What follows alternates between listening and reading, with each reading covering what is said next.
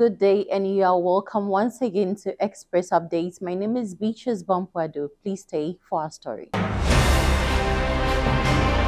In our first story, Chairman of the Forum, Dr. Isaac Bampuado, has expressed worry over the delayed transfer of the 1% pass credit to registered schemes of members.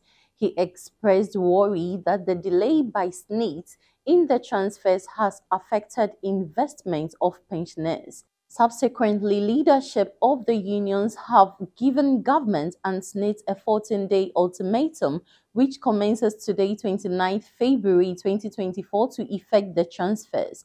Touching on the top-up allowances, the unions asked President Akufo-Addo to fulfill promise made to pensioners during the 2020 May Day celebrations.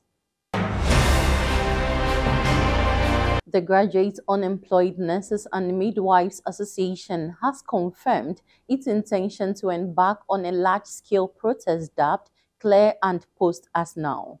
In an exclusive interview with Clock TV, the Vice President of the association, Mubarak Swale, stated that they have resorted to demonstration after all effort to engage government proved futile. He lamented that members are struggling to cope with the current economic downturn in the country and reiterated that government through appropriate bodies must issue financial clearance and postings to grant unemployed graduate nurses and midwives employment opportunities.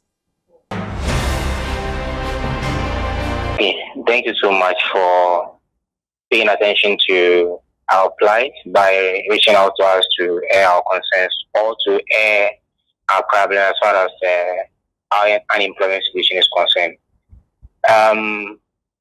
Recently, we issued a public release that was about some few weeks ago, announcing to the public that we had been unemployed for years, almost 4 years now, because we completed in 2024.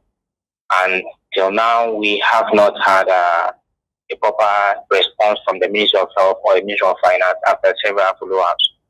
So we issued a release that if the government did not come to our aid by ordering the two aforementioned agencies to release our financial clearance and postings, we were subsequently going to hold a press conference and afterwards demonstrate across the various regions of the country.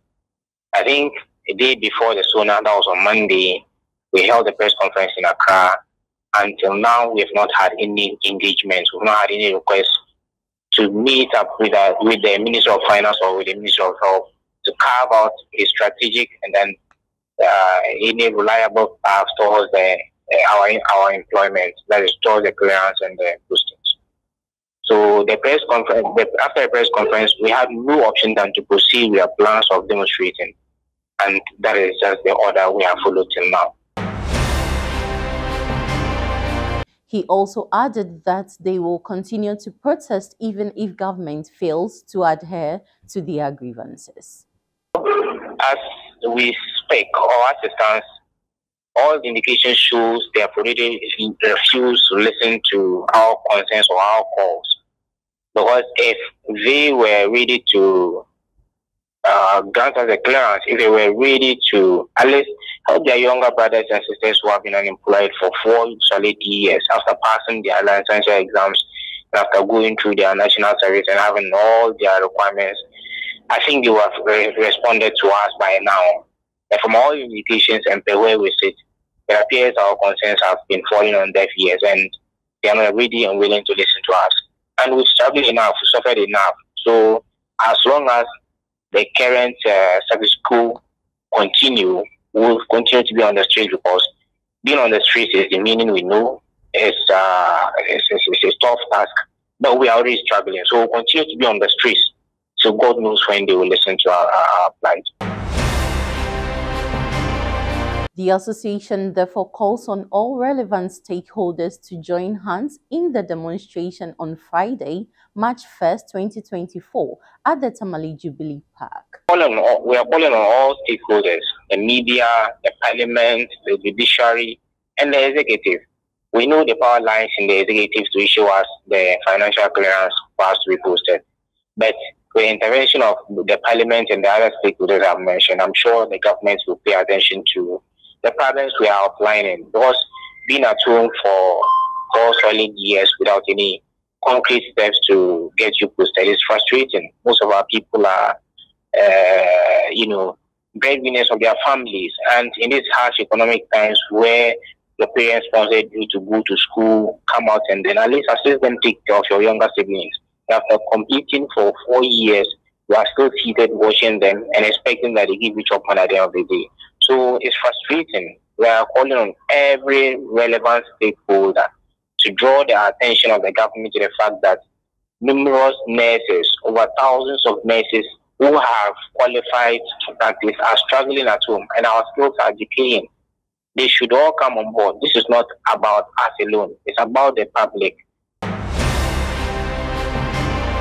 Ghanaian broadcaster and media personality Bella Mundi has expressed excitement over her appointment as an advocate for Global Citizen.